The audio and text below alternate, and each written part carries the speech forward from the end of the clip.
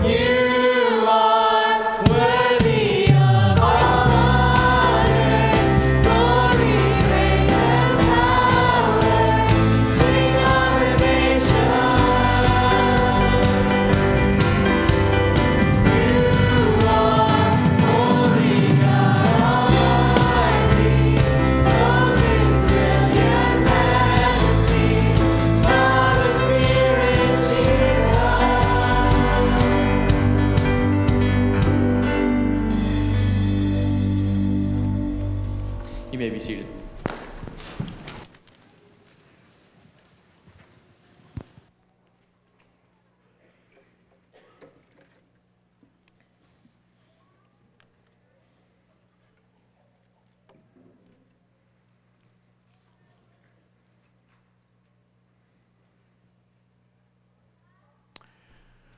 Well, the first thing I want to say this morning is just how wonderful it is to be with all of you and to be worshiping together and celebrating God's presence here with us. And it's good to see some faces that I haven't seen in a while and see you back here again after you've been in Florida, and others that have been away, so we're excited to be here.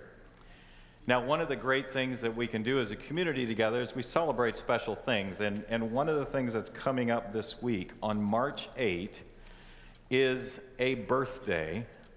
Someone will be turning 85 years old, which he's sitting in the back shaking his head a little bit, but Ralph Miller will be 85 this week, and so we want to celebrate that with him and sing happy birthday to him this morning, if you would join me.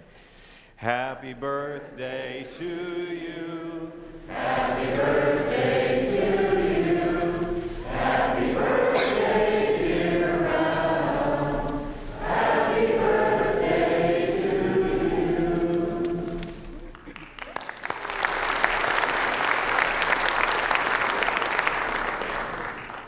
And Ralph, we want to welcome the rest of your family that is also here with you and worshiping with you this morning, so we're glad you're all here.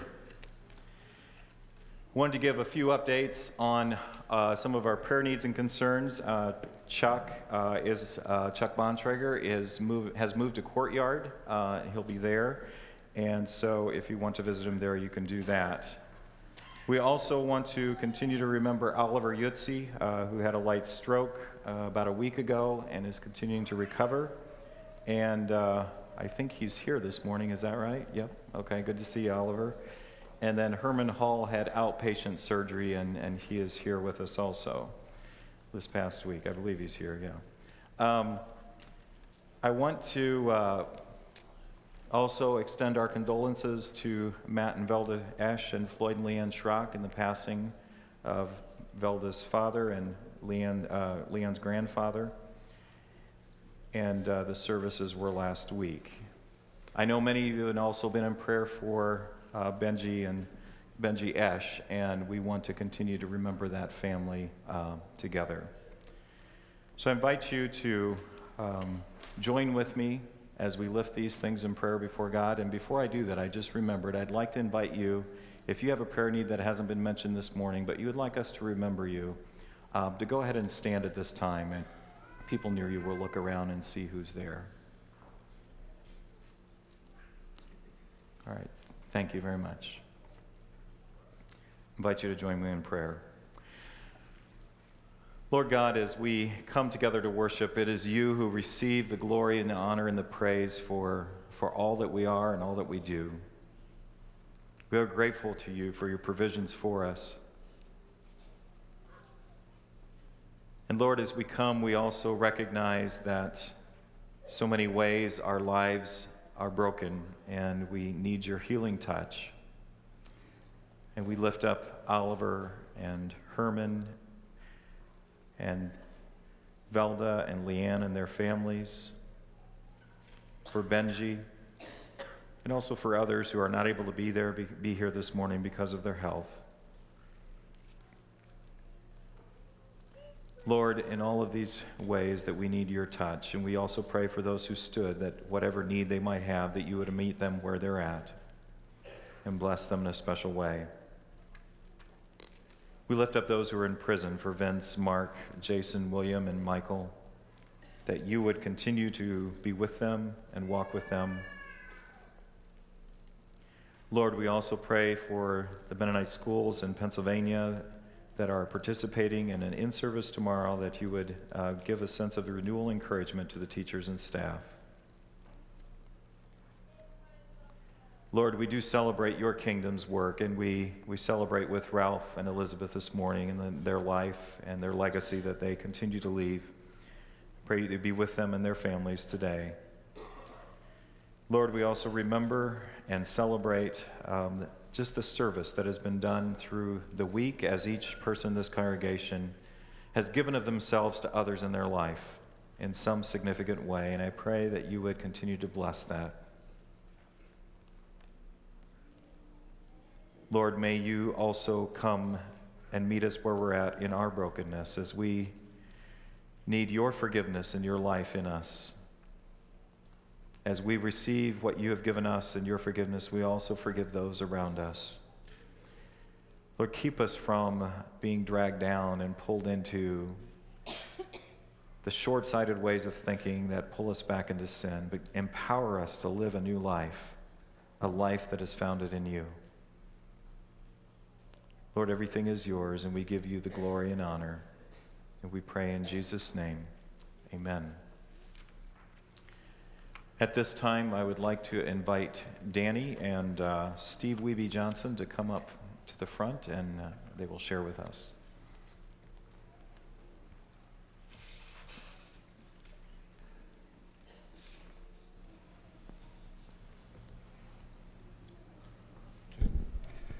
I'm Steve Wiebe Johnson, Africa Director with Mennonite Mission Network, and it's a pleasure to be with you this morning. You all have a very long history of support of ministry in Africa, and I'm deeply grateful for the many years that you supported Phil and Christine Lindell Detweiler and the way you've continued in supporting ministry in South Africa with Joe and Anna Sawatsky, I want to say Lichty. But anyway, it's a great pleasure for me to be able to be here to celebrate this morning as Danny and Gerald and Jane Yoder and Pete and Jan Bontrager and Steve Schrock and Dale and Jeanette Hathaway. Dave, sorry. He said I couldn't read his writing, so I proved that. Will be going tomorrow, headed for South Africa. They'll be visiting in Pietermaritzburg area, where we have colleagues who are, and MCC working in conjunction with each other, in the Anabaptist Network and a variety of other ministries. And then part of the group will continue on to Umtata, where Joe and Anna have been serving the past 5 or 6 years by now. And they have been working with African independent churches. And some of you would have learned a little bit about that last 2 weeks ago when Thomas Oduro was speaking at the Wednesday evening gathering. And I'm excited about this because, you know, the way that mission works at this point in the arc of God's working in our world is that agencies like our own, we, in a lot of ways, Mennonite Mission Network has a lot of history and represents a long history of service in many, many parts of Africa. We've just celebrated 100 years of service in Congo, and the church itself, the Mennonite church, has been transformed through mission in Africa. We have more Mennonites in Africa than in any other part of the world. In fact, more than 1 in 5 Mennonites are Africans. And so they are a big part of the shift from a European church to a global church. And so Africa ministry has been a very important part of changing and transforming the Mennonite church. The two things that I think about when I think about mission, because we're surrounded by critics of mission and supporters of mission, but the thing of it is for me is that God has called us. In the story of Abraham, we hear that God invites Abraham to be a blessing to all nations. And through Abraham, all nations will be blessed. And in Revelation, we read about that God's desire is that people of all tribes and nations will gather around the throne of God and worship. And for me, being a part of mission is being part of that great thrust, that great arc of history that is drawing all people into loving relationship, not only with each other, but with God. And this mission trip is one small part of that, one drop or grain of sand, but it's a very important part of the way that God is doing, bringing people unto the divine presence. So I'm very grateful, Danny, for you and all those who are going on this trip, and I'll pass the word over to you. Thank you for sharing with us, Steve. Like Steve has already mentioned, those that are going, I don't have to repeat those names, but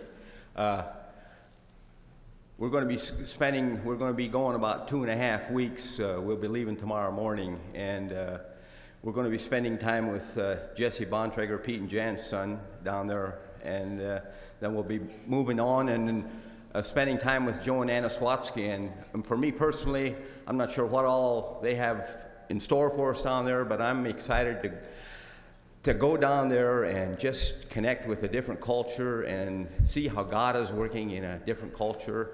And I'm especially excited to find out, because I hear a lot about how fast the Mennonite church is growing in Africa, and for me personally, I'm excited to see what's making that happen, and hopefully I can bring some stuff back here that maybe help us here. That's what my desire is, and I'm just grateful for all those that are going, and I just want to especially thank Gerald Yoder for getting all the logistics put together here for us to be able to go.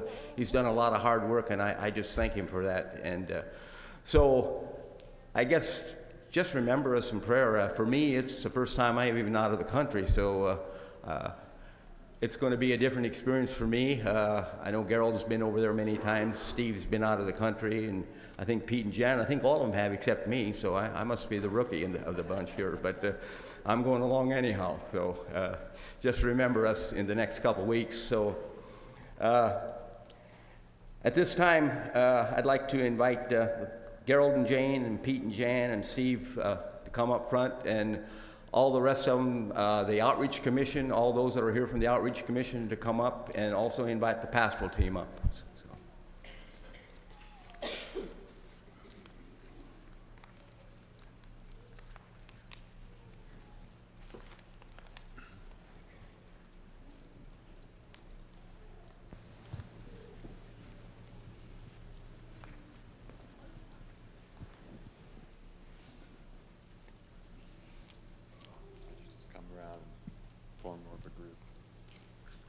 Let's join in prayer for them this morning. God, we thank you and we praise you this morning for your global church.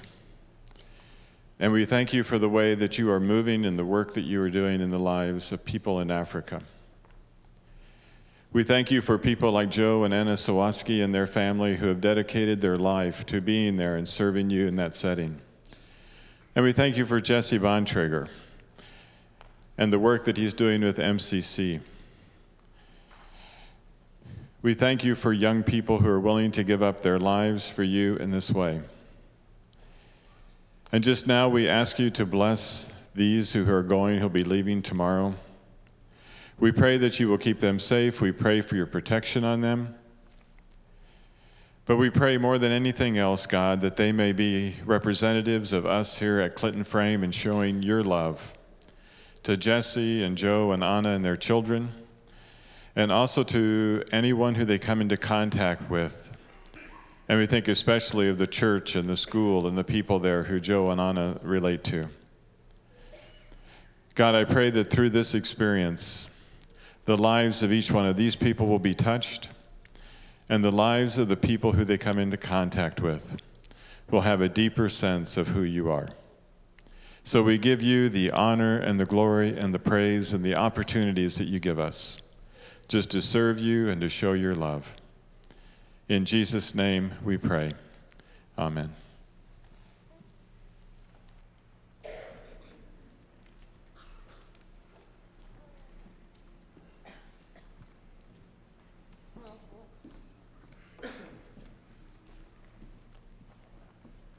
Invite the ushers to come to the front. If you look at the cards in front of you, if you want to fill these out for service this week, that's a part of our offering. And we're going to ask you to turn them into these two aisles here. So turn them that way, and there will be junior high kids that are going to collect them. And a reminder for the MYF and junior MYF, if you were here on Wednesday and you did service, make sure you fill those hours out and turn those in. So I invite you to pray with me as we receive this morning's offering. Lord, we do thank you for your blessings that you've given us, the ways that we can serve you with our money and with our time. And as we tithe both of those this morning, we offer them to your service and for your blessing. We pray in Jesus' name. Amen.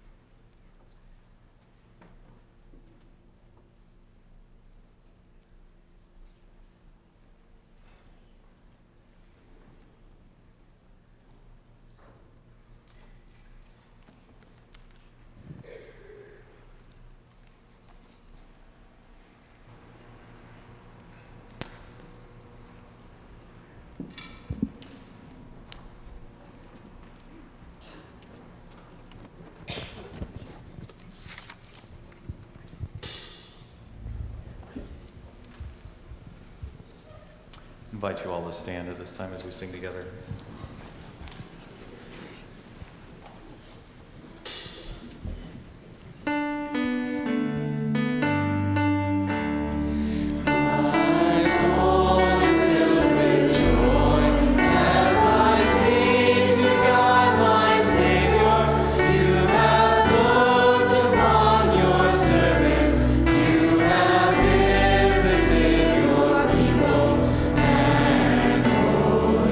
Is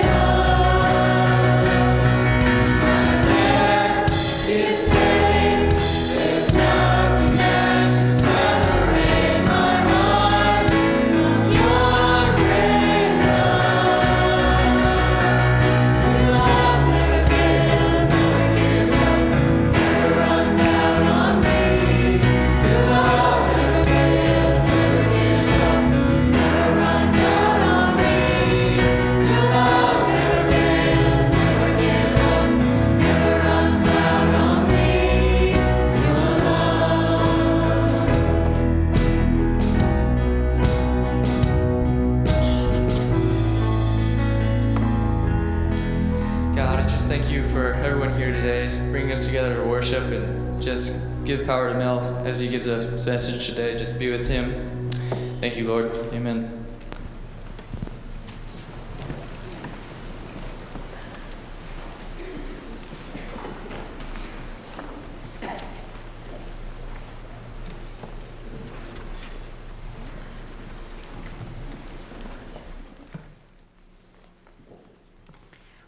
Thanks, youth group. What an exciting journey we're on right now in these Come Hungry series.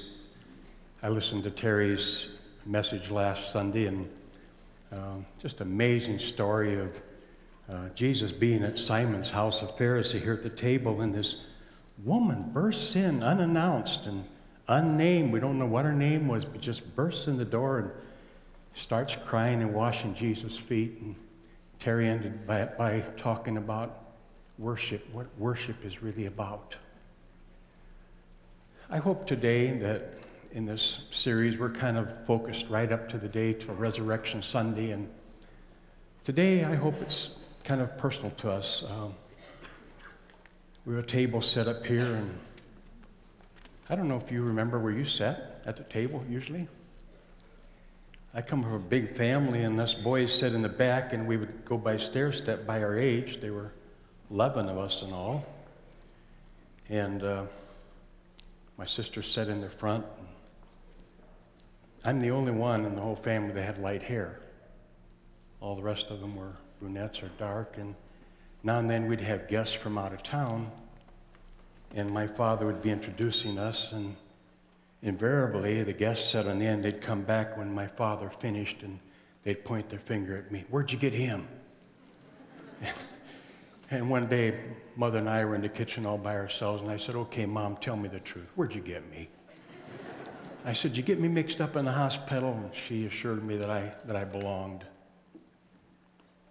Well, I don't know how you experienced family, but as we go through this message today, I hope that you can ask these personal questions as to where your standing is at this table. The background of today's message is that Jesus is at a prominent Pharisee's house, and he's being watched like a hawk. What's he going to do? Can we catch him in something? And sure enough, it was the Sabbath, and he didn't start out very well because he went and healed a man right on the Sabbath, and so that upset them. And then he was a rather assertive guest. He noticed that they were kind of jockeying for the prime seats at this prominent Pharisee's home, and so he just stopped in the middle of that and said, "You know what? If you're invited to a place or something like a wedding," said, "go sit in back and let the people invite you up rather than go take a prominent seat and then they got to move you back." And then he gave this principle that if you try to be exalted in this world, you're going to be humbled. But if you really humble yourself, God's going to raise you up and exalt you. And then he turned to the host and said, "I'd like to give you a little counsel." He said, "Next time, when you make a meal, don't just invite your family and friends and your rich neighbors and your social circle." He said, "Look outside of that and invite those that are crippled, lame, blind, that really need your meal. They very likely don't have the means to invite you back." And he said, "That's really going to be the lasting reward." And there was a guy sitting there at that meal, and he was just overwhelmed with what was happening. And he turns to Jesus and he said, "Blessed are those who are going to sit down in the kingdom of heaven and eat with you." He caught the essence of a bit of what was going on. And he looked forward to that time of the great marriage supper of the Lamb that the book of Revelation talks about, where we're all going to be together. And he kind of caught that, and that became the background of this story that Jesus told. It's a parable. Parable comes from the Greek word parabolon, which means a story built around some really precious truth that Jesus wants to make practical, that we can understand. And so we want to look at this parable. It's found in Luke chapter 14. And because Jesus told it as a parable, I'd like to just tell it this morning as the way I kind of imagine him telling it rather than read it. Jesus, after this man says to him that blessed are those who can eat with you in the kingdom of heaven, he says this. He says, a man made a great banquet. And he invited a lot of guests. And as the practice was in Eastern culture, they got the invitation ahead of time. They could set their date, arrange their schedule. But on the night of the meal, he sends his very own servant out and says to him, tonight's the night, come. And so the servant goes and knocks on the first door and says, hey, remember you got your invitation? Man I work for has made a great banquet. He wants you to come. And the guy says, oh, man, yeah, I remember that. But he said, in the meantime, I went and bought a field. And I never looked at it. And tonight I've got to go check it out. Please have me excused. So he goes on to the next home, knocks on the door. Man I work for has made a great banquet, and he wants you to come. Tonight's the night. It's all ready. And he goes, oh, man, he said, I bought me 5 yoke of oxen. 5 yoke. 10 oxen altogether. And he said, I never checked or tried them out. He said, I got to go try them. Please have me excused. So he goes on to the next home, knocks on the door. He said, the man I work for has made this great banquet, and he wants you to come. He says, oh, man, I just married me a wife. And he said, I can't come. Please have me excused. And the guy who's hosting the feast by this time is feeling really upset. And he says to his servant, he said, you go out in the city alleys and everywhere around this town, and you invite anybody you can, the lame, the crippled, you bring them into my house. Because he said, my house is going to be filled with somebody. And so he came back and said, I got that done. There's still room. And he said, okay, go even beyond town. Go out in the country, in the highways and byways, invite people. Get them in here.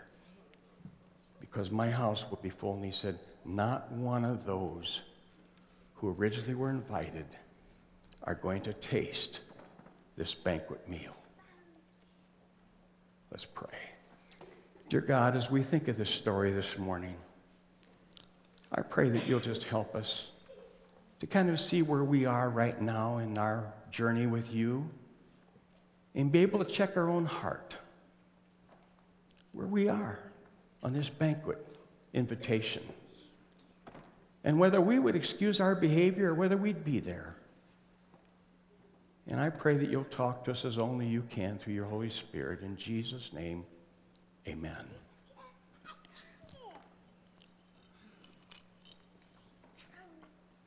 The banquet was a prepared place.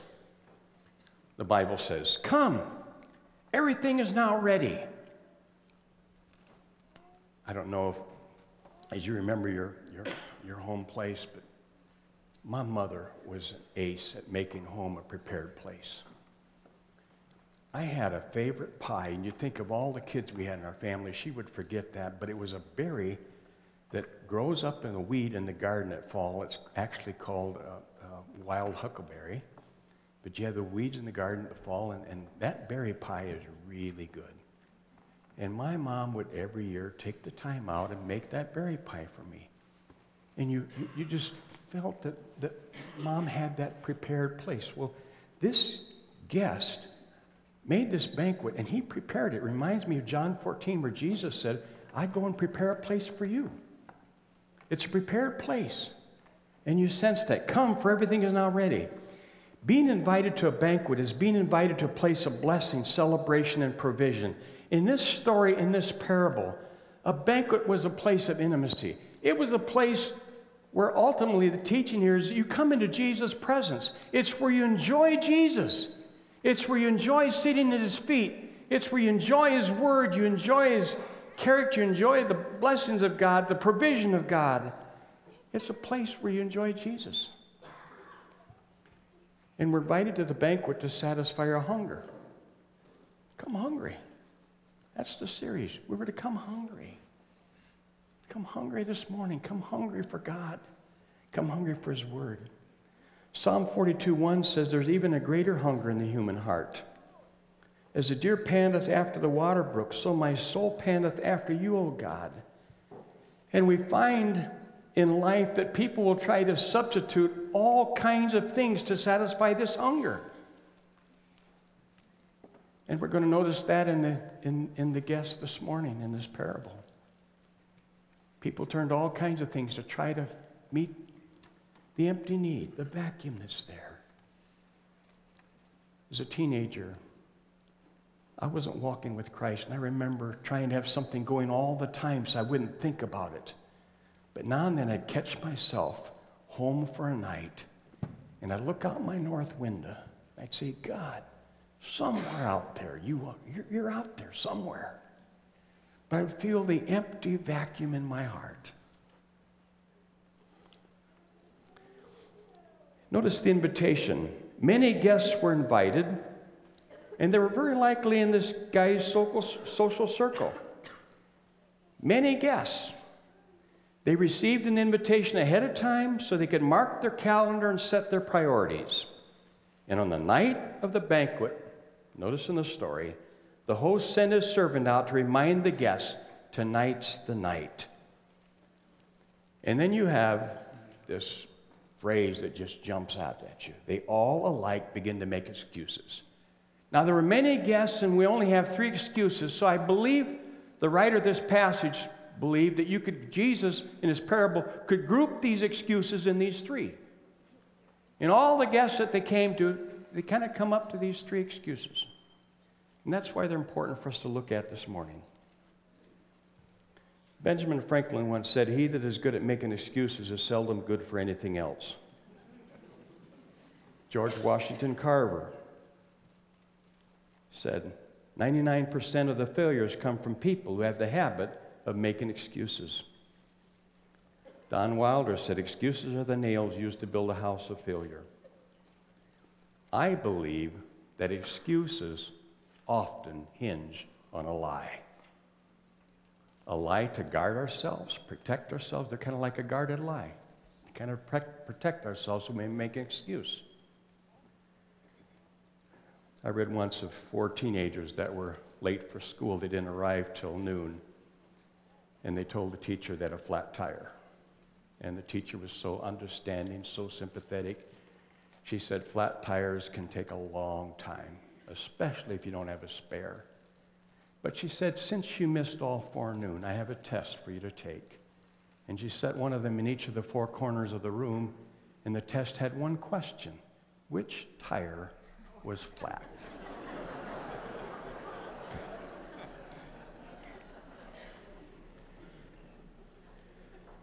Have you listened to your excuses lately? Some of them are absolutely silly sometimes.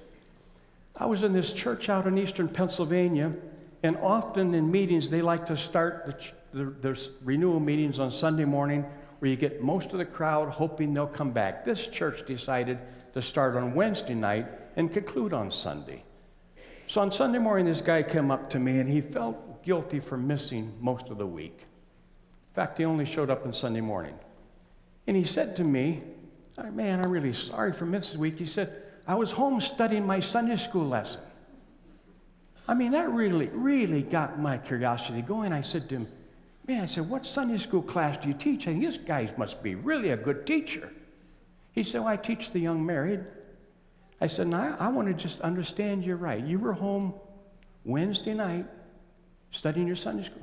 Thursday night, Friday night, Saturday night, last night. Well, he said, I really didn't get down to it till this morning. But he was so used to making an excuse and letting people let him get by with it that we tend to do it. And we don't think about how our excuses sound. Let's notice these 3 categories.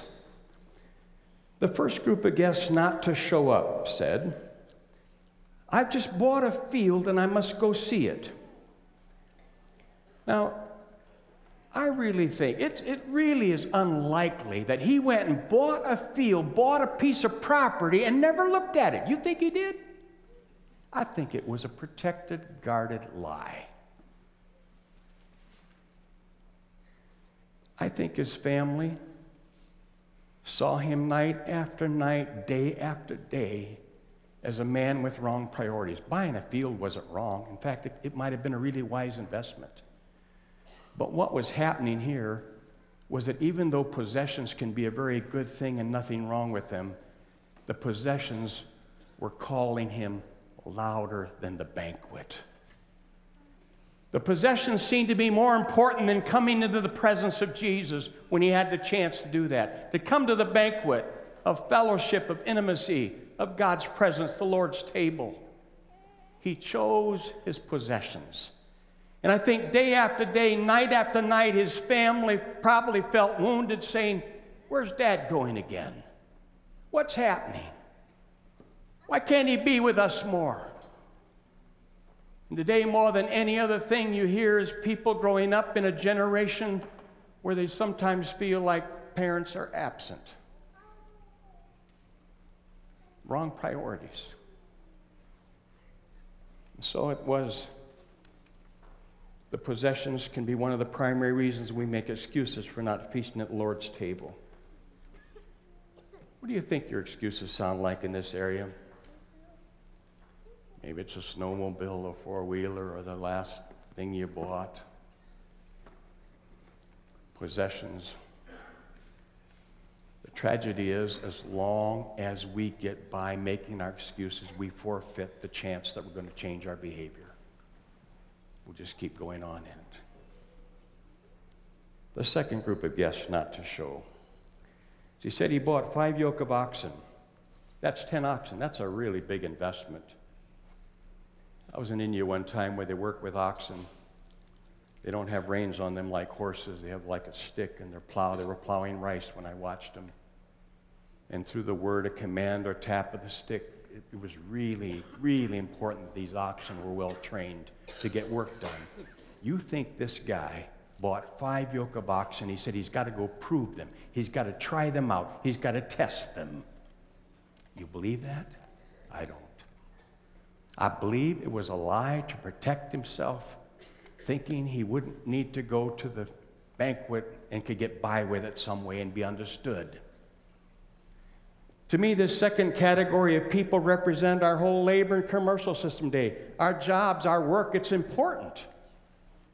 But I'm amazed today how many people just think like the almighty worker job just trumps everything else, rather than coming to the banquet table, the presence of Jesus, and to begin to make decisions and priorities out of that.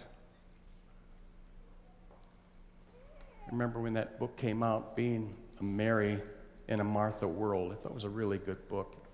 I used to read that story in the Bible and feel like, man, Jesus wasn't fair to Martha. She's one that was working all the time, and whenever he'd come, she was preparing the meals and all of that.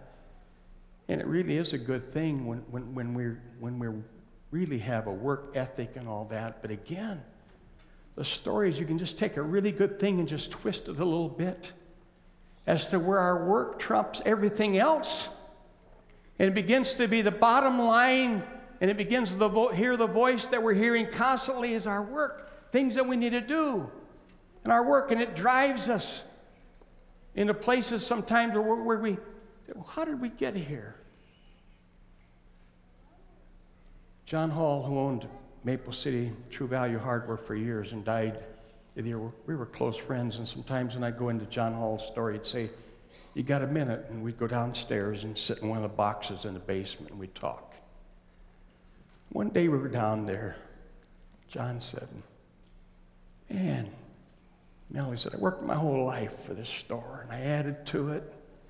He said, "I was open Sundays for a while," and he said, "That really didn't work very good.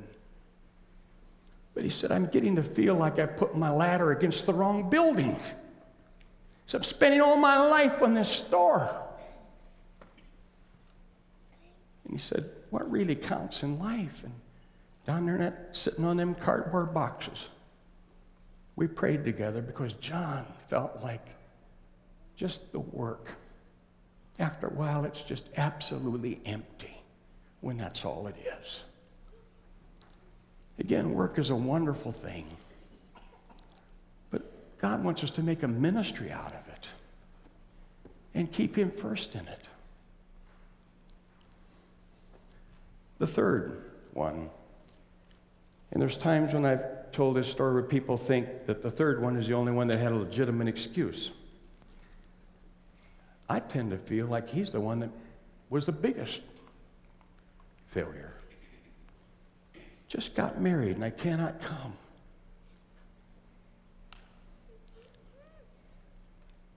It was his responsibility to lead his wife, and later on when child number 1, 2, and 3 come on the scene, it was his responsibility to lead his family to the banquet table.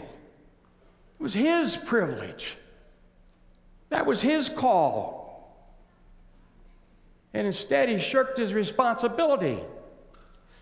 You know, families, but families can be terribly selfish sometimes. We can be just totally self-absorbed with our stuff and our schedule. I've already had some moms and dads after this, you know, here in this church, sometimes we have people disappear in the winter. We know where they're going. We have people disappear in the summer. It tends to be more the younger couples. I used to have some of these younger couples come up to me and said, man, we miss church most of the summer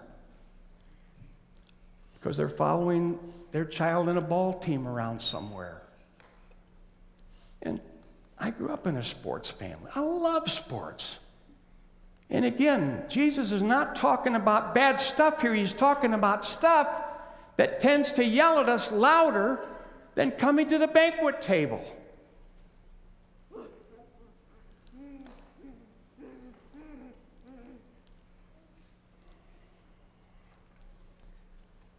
So, Dad, what do your excuses sound like?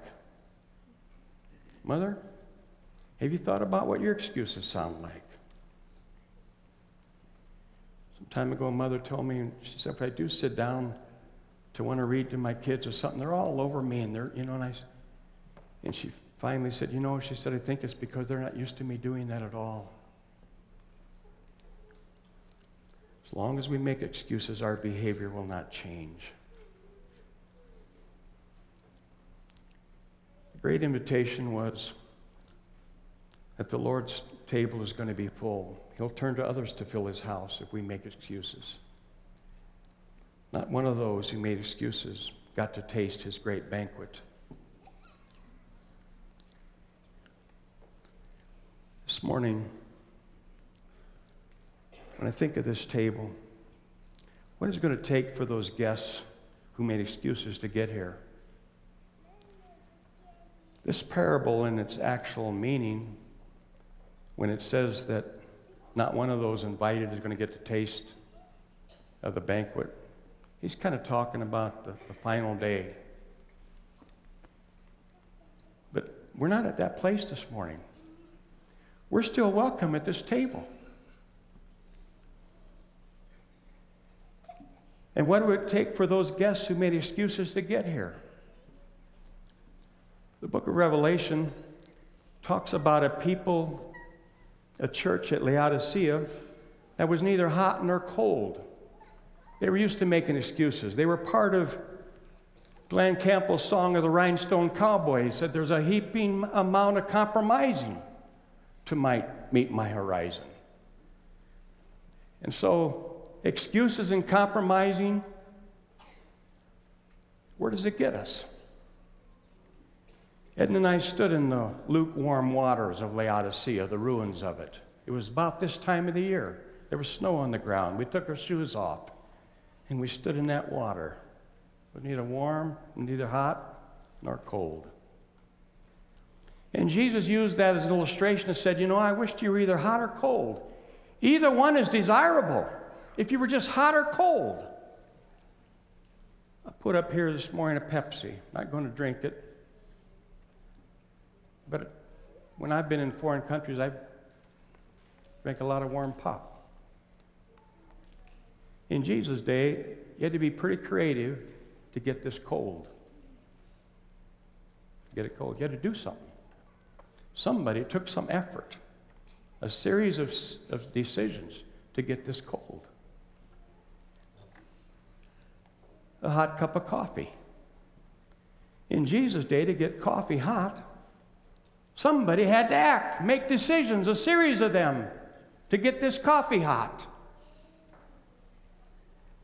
If I let it sit up here all week here at Clinton Frame, what's going to happen is it's going to become the temperature of this room.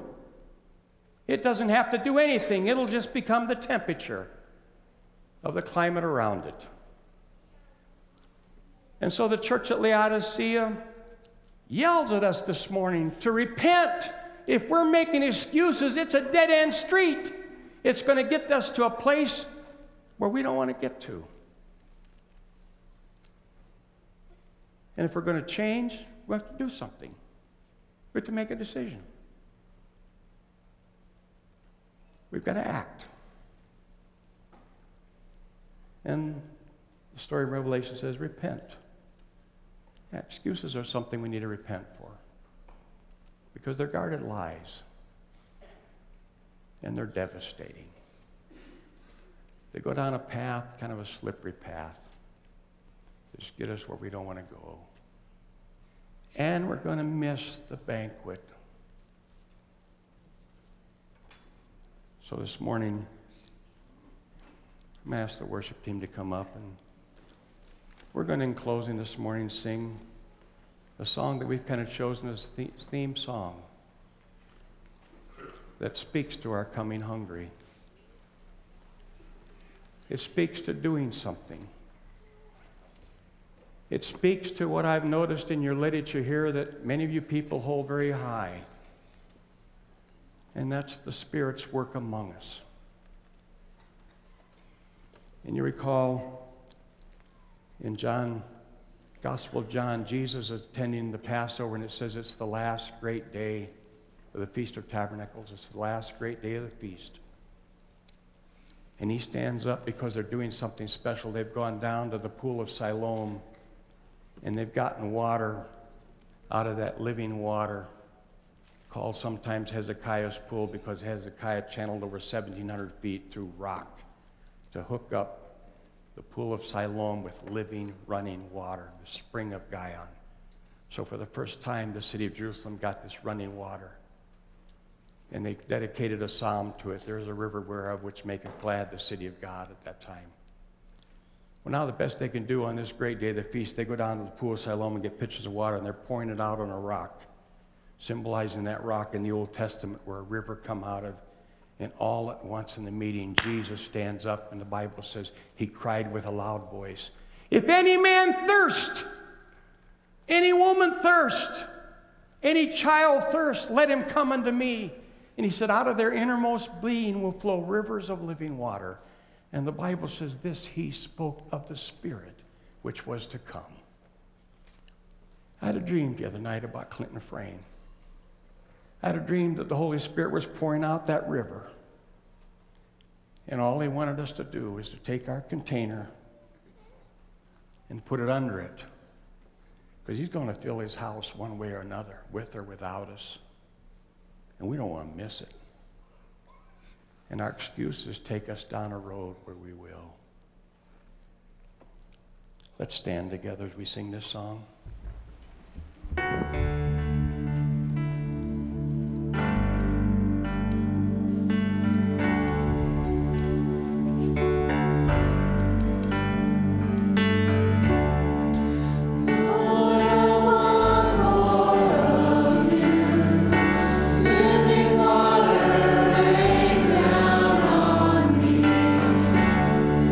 Lord, I need more of you.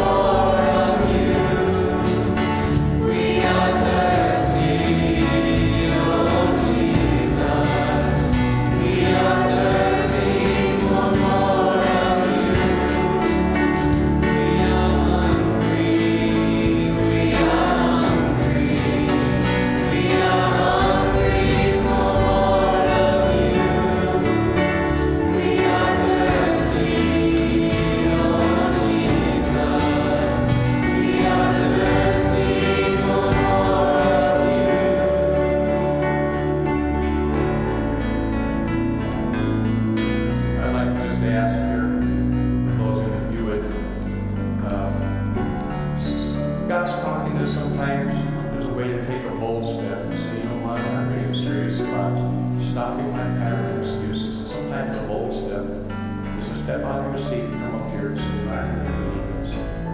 Other times you may do it just where you are. The Word of God calls for a verdict. You say yes to it or no to it, or maybe. Neutral, we cannot be.